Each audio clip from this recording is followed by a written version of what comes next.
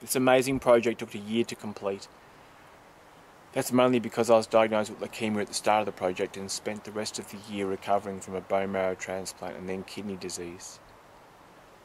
I did the best I could to keep the project going, and if it wasn't for the amazing people around me, this project never would have got completed. This little documentary is a testament to what can be achieved when many amazing people come together with their hands and their minds and their hearts. Thank you.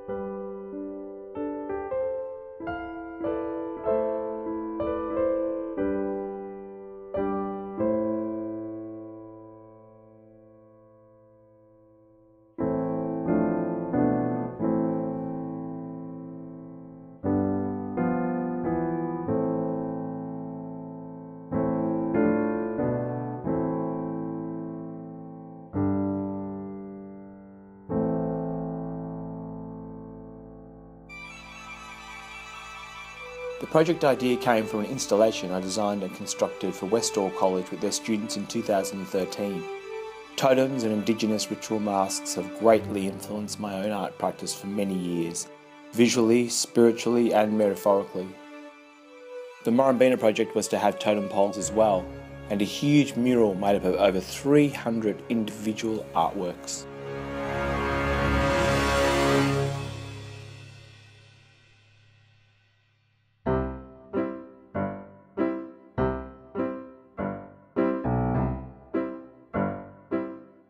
I asked St Anthony's Primary School, Carnegie Kindergarten and Carnegie Primary School to be involved. Between them they created over 200 of the artworks needed. The Arella participants and the church's special needs groups along with the rest of us created the others. And so this wonderful project was underway at the rear of the Kunang Uniting Church on Murrumbeena Road.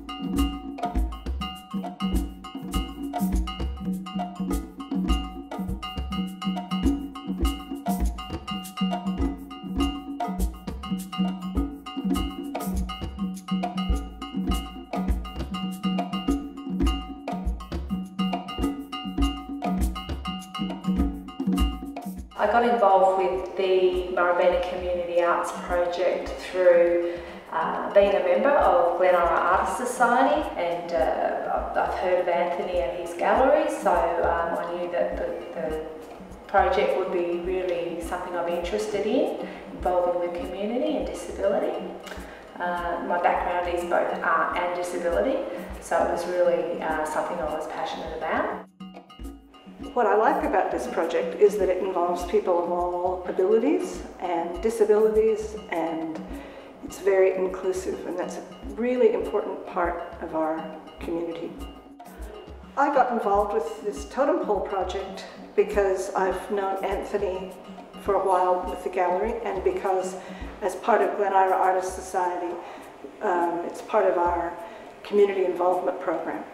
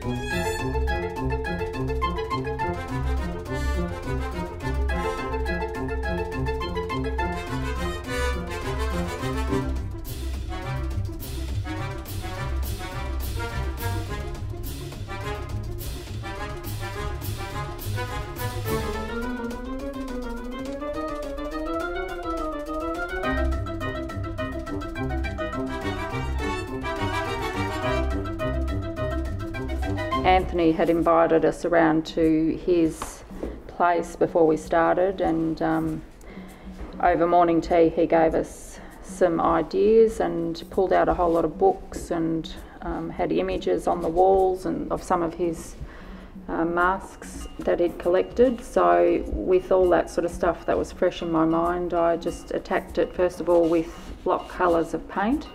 And then I allowed the shapes of the timber to sort of guide me as to what sort of representation I'd use. And I suppose I didn't want it to be too realistic, but I didn't want to completely eliminate some aspects of realism. This head, I had a basic concept about the elements. So I thought, well, I'd start with fire. So I've done like basically a sun image, and of course the colours speak for themselves with the yellows and reds. Then I thought I'd just add on bits and pieces. So I started thinking about African tribal. I wanted to divide it in two, and then I also, one of the other things that I started with were the lips. So I knew I wanted big red lips, and yeah, just working with colour. My main art crew and myself worked on the totem heads. The amazing timber artist and friend Stephen Bills constructed the totem poles from my designs, and then my friend Adam May was dragged into the project to erect the totem poles and then drop the heads on, while we anxiously looked on.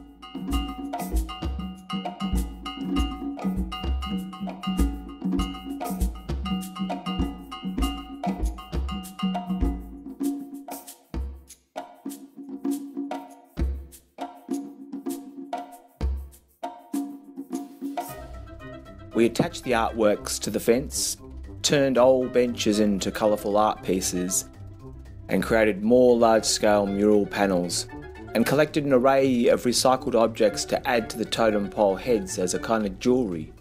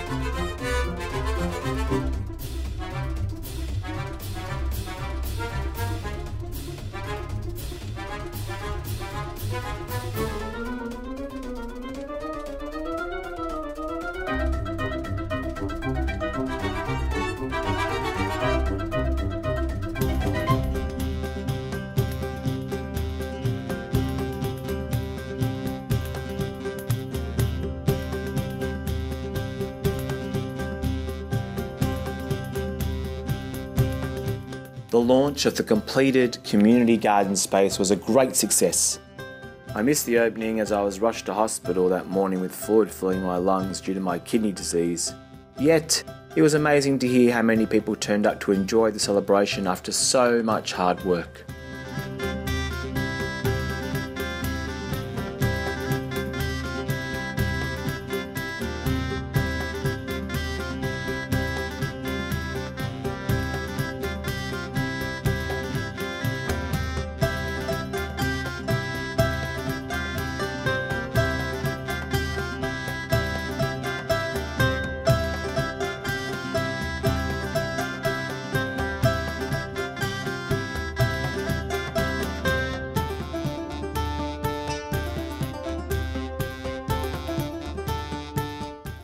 I've just said to one of my friends, this is everything I imagined.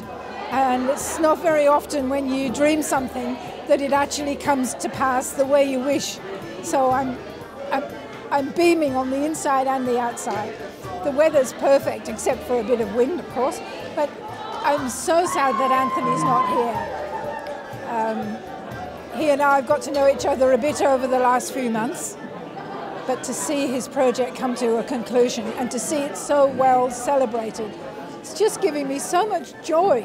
Well, I think it's amazing there's so many people have turned up, so many people from different avenues of the community, and when you look around, you know, with your rally, the school kids, the other groups that meet here, all of those from the community that have got involved, is just sensational. It's been an absolutely fantastic journey. It's been from conception to finally being able to launch it today.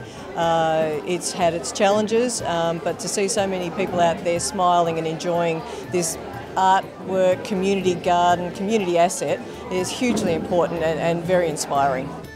Anthony's created a fantastic space that's really, I suppose, fun and vibrant and great for kids to come and enjoy, and you know, the community gardeners, they've now got a wonderful space to come and work in and grow beautiful plants and vegetables. I think he led us along somehow. Oh, 2 weeks, Anthony. Yes, we can donate that time. That's fine. Yeah, no worries. Then another 2 weeks, but now we've just got to do this, and then there's the murals to do. So it developed into this massive thing. But it's such fun to be involved with it. We've had a wonderful community day today, and it's lovely to be involved with the Rotary to put towards it. And Heather has been such an inspiration to help and everything. And Anthony has been wonderful to do all the work he has. Obviously Anthony's vision with it started a good 12 months ago, so it's been really quite satisfying seeing all the community people that have been involved turn up here today. I think it's quite wonderful. I knew people who belonged to this church 50 years ago. They would be amazed to see how it's all evolved in ways that combine with the community. I think it's a real inspiration what's happened today and over the course of the last few months. I think everybody involved should be really proud of themselves.